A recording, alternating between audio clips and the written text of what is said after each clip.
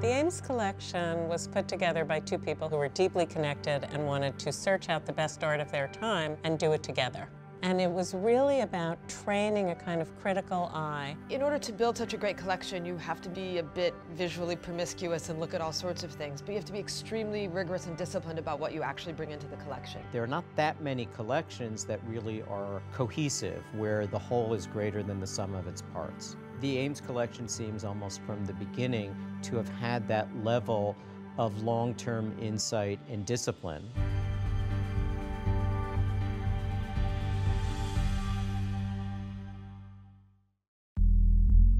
The Ames collection was put together over about 25 years, and it really is a celebration of painting. That was a very interesting way to go about collecting in the mid-'80s. From the late 50s moving forward, many people considered painting to have been dead or to have played out its language. Even when other media became exciting and sexy for young artists to use, the Ames were sort of patron saints of painters. Stephen in particular was so passionate about painting that in his mid-50s, he decided he would go back for a master's degree at Columbia University. He was inspired to write his dissertation on Richter, specifically on the role of photography within his work, which is indeed the essence of understanding Richter. Gerhard Richter revitalized painting after the destruction of painting, finding new ways to manipulate the paint on the surface of the canvas. Here's a man whose painting begins questioning whether there's anything new that can be done, and in the process, he creates a new language for painting. The Ames collection has a photographic portrait. It's quite beautiful. A fantastic landscape painting unlike any other that I know. It has a compositional presence and a kind of interfacing of representation and abstraction, which I think distinguishes it from all the other landscape paintings of the 80s and 90s. The grouping is centered on three large-scale, remarkable abstractions. A.B. Still and A.B. St. James really are triumphs, the best and most consummate examples of Richter's experiment with abstraction. Richter was using the squeegee and really creating layers upon layers of art so that as you look at a Richter painting, you have to excavate it. You almost go down through layers of sediment.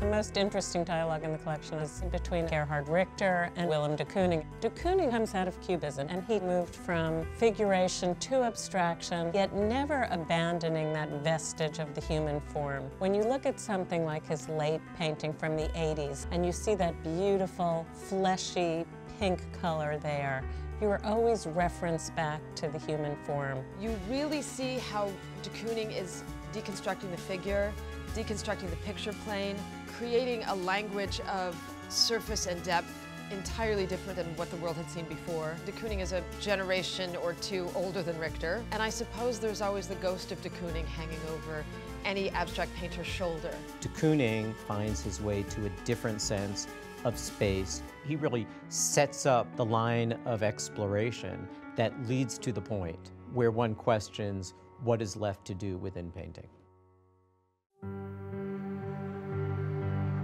There is a very famous book that's a canon of art history written by Irving Sandler called The Triumph of Painting, sort of the Bible of abstract expressionism. We felt the whole collection maybe started with abstract expressionism from the earliest de Koonings, but then moved into just celebrating painting in the most triumphant way. There are other German artists who are very well represented with extraordinary examples. There's an Anselm Kiefer painting, which is the finest I've ever seen on an intimate scale. Usually those paintings are quite monumental in size. There's a fantastic and singular Sigmar Polka painting. There's probably the most precise medium-scale Philip Guston painting I've ever seen. It's just an extraordinary, perfect painting. There's a number of portraits by George Kondo, a contemporary artist who very much is influenced by Picasso portraiture and shows the human figure in different levels of exaggeration. They're challenging paintings. The Ames collection is beautiful in its color and its abstraction, but there's an undercurrent of real toughness of artists who are questioning what it is to be a painter in the 20th century.